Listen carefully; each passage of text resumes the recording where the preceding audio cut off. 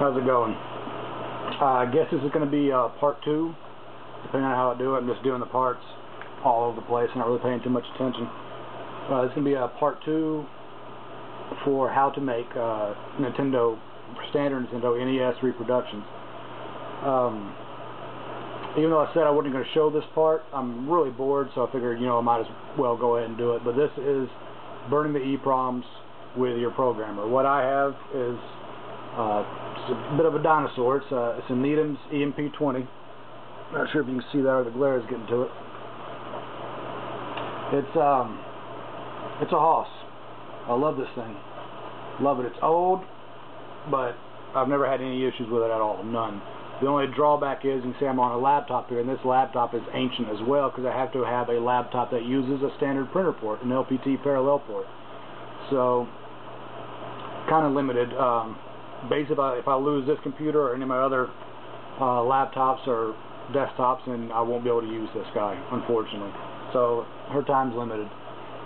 But the first thing you want to do is split the NES file into the PRG and CHR files. To do that, I use the software for the USB copy nest, which is hardware that you put into your Nintendo to be able to dump your Nintendo cartridges, the NES files.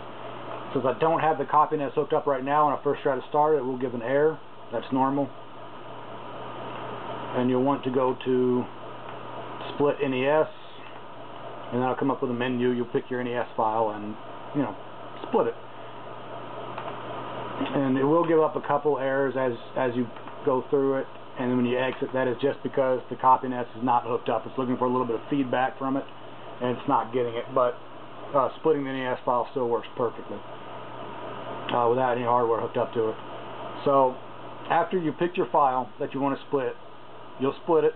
It'll go into the folder for your USB copy nest hardware. It'll put the PRG file in the PRG folder and the CHR in the CHR folder, and they will be named after the NES file. If your NES file is named like apple.nes, it'll split into apple.prg and apple.chr.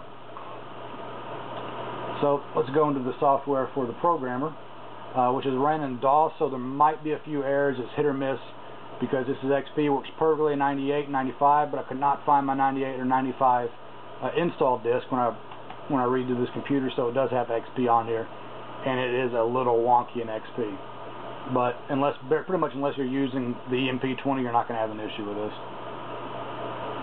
So start her up, connect to it. There we go.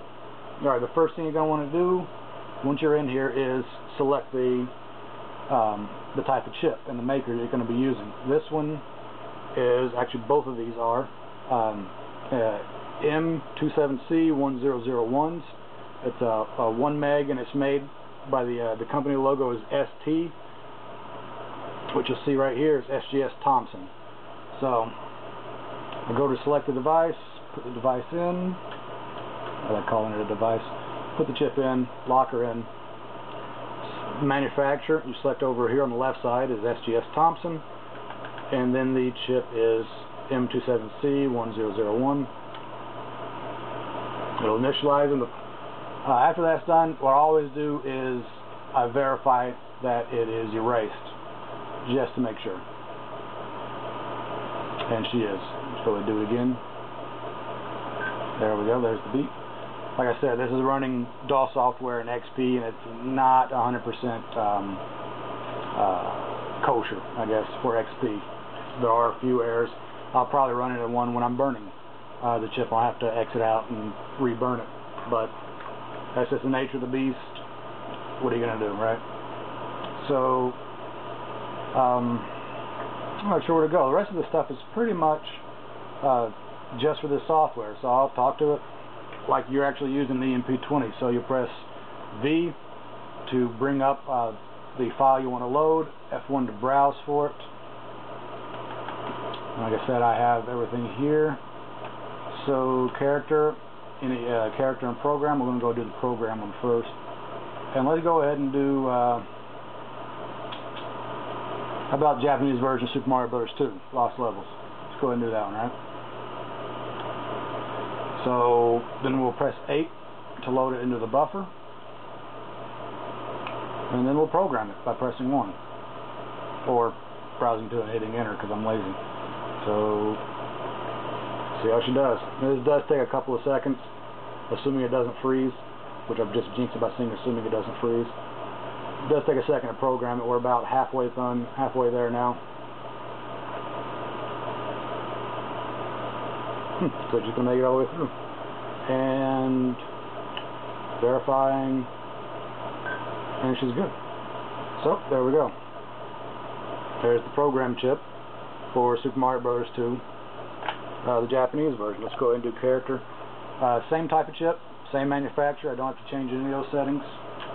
So we'll go ahead and just put her in. Make sure she goes in. A little weird getting the legs into these zip sockets sometimes. There we go.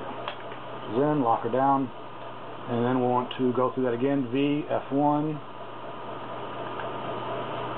and then we're going to do the character file now. So we'll browse down to it, and then load it into the buffer, and then program it. Got ahead of myself there. Verify it is erased first. She's good. Okay, now we'll program it. I always have to verify because I don't actually use an EPROM eraser. I actually have an air sanitizer, those little air ionic, whatever the craps they are, and they have a UV light on top of them. So I actually just open it up, put my chips in there, close it down, and use that light to erase them. So it's never 100% whether they're going to be erased or not, so I always have to double check. And there we go. There's the character programmed. So we'll go ahead and exit out of here since we're done with her. And I guess real quick, let's go ahead and toss a bad label on them just to cover up that window. I don't like leaving it open for too long, even though I know even if you set this thing outside in the sun where it actually would get the right type of UV, it would still take, some people say, weeks to actually effectively erase the chip. So we're just going to write some stuff on here for a loose track.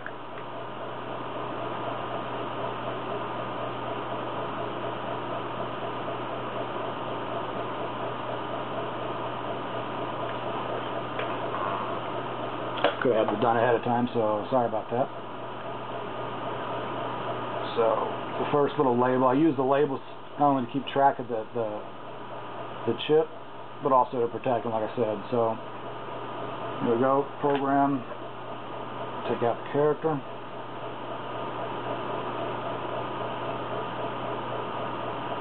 put it in, there we go. And I'll go ahead and slap them into the test board, which is somewhere, and then we'll hook it up to the Nintendo and I guess see if she actually works. So I'm going to go ahead and move the camera around and I'll be right back. And I'm back. Actually, I lied. There is one more thing you're going to want to do beforehand. You have to know what type of board to put them in. Nestopia. Get it. It's an emulator, but it is absolutely amazing for me, keeping track of some of this stuff, to know what chips go on what board, what game goes on what board. So bring up Super Mario Bros. 2. This is the one that I split and then programmed onto those chips. And if you go to, I believe it's View, yeah, we go View, and then Image Info, it actually comes up with all this great stuff. It'll tell you what board it goes on, what mapper it uses, the size of the program ROM, size of the character ROM. Good stuff. Really good stuff. So, missed that part. So, anyway, now I'll go ahead and put the chips in their test board, which I got here. I showed another video of my test board. So this is my TS-ROM test board. So let's plug in the character.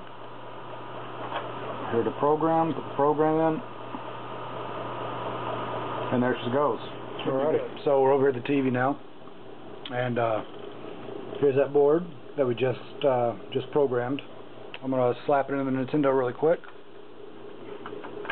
I just have a regular Nintendo here that has an open top, so I'll just slap it in there to test, and there we go. Looks good. Let's do a couple of little minutes or whatever, a couple seconds of play, just to make sure.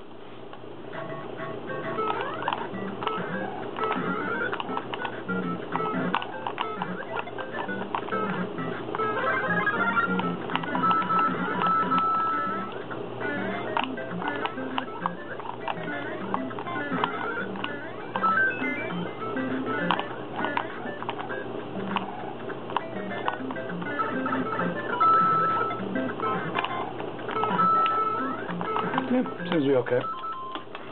Call that good. So there we go. I guess the next part of the video is going to be, or next part of my next video, I guess, is going to be actually wiring those chips onto a proper board and putting them in a cartridge. So I guess I'll see you guys when I get around to doing that. Y'all take it easy.